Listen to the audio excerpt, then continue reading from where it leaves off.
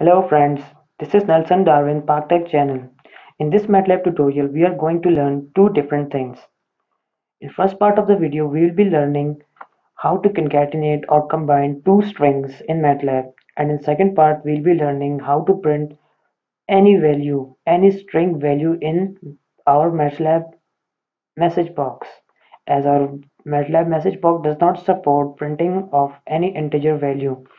So let's start our first part of the video in which we will be concatenating two strings. I'm declaring a variable named string1 in which I'm storing my string ABCD, and I'm declaring a second string named string2 in which I'm storing EFGH. So what's the function of this concatenate?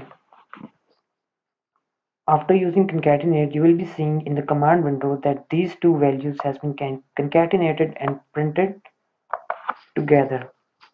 So we'll be declaring another variable, that's CNC concatenated, in which we will be concatenating our two strings, string number one, and second string number two. So in order to concatenate, we use string strcat. This function is used to concatenate two strings in Matlab. So we want our string 1 to be concatenated with string 2. Now let's print the value cnc and run. Here you can see how both of the strings has been combined or concatenated, like ABCD, our first string, and EFGH was our second string. What if we change the order of these two?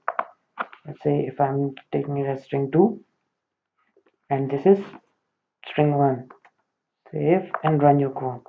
Here you can see now our both strings are combined, but in order we have sent our value to the function. Like here we have sent our first value in which we have stored EFGH, and in string 1 we have stored ABCD. So it has combined both of the strings in order of our variable and printed it on our command window. Now let's come to the second part of the video in which we will be combining two strings.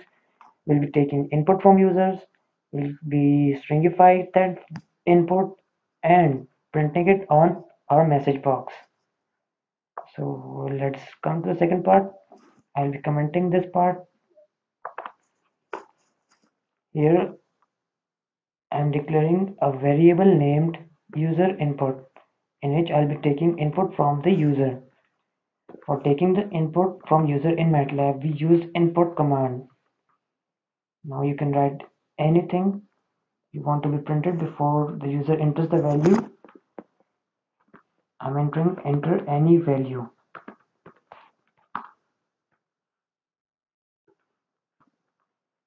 Now the user will enter an integer value. So first I will stringify that value so that our message box can support that string value.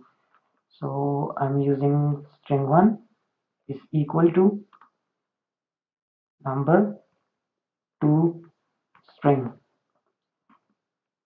If you didn't have watched our last video in which we have learned how to convert a number to string, then no problem, we'll learn it here. This function will be taking the value which will be sending it in its parenthesis. I'm sending user input and will convert this number, as you can see it define the number define itself number to string. Now the entered value has been stringified. Now I'll be declaring another string named string2 is equal to, in which I'll be saving you have entered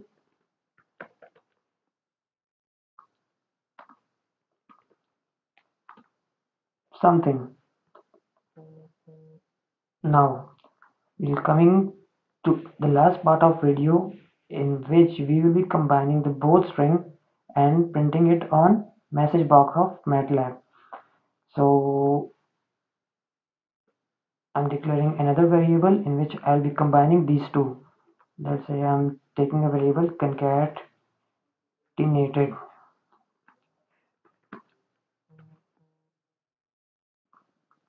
is equal to string cat. String cat is a function which is used to combine two strings in the Matlab in order of the variable we are sending in the string cat function. Let's say I am combining string 2 so that our message comes first so that the user can see the detailed message. String 2 is supposed to be combined with string number 1. As the both strings has been concatenated, now we can print it on our message box.